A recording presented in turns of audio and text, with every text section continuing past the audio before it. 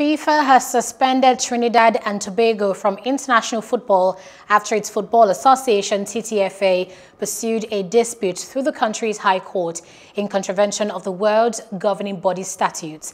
The TTFA and FIFA have been at loggerheads since March, after the world governing body dissolved the executive of the cash-strapped association.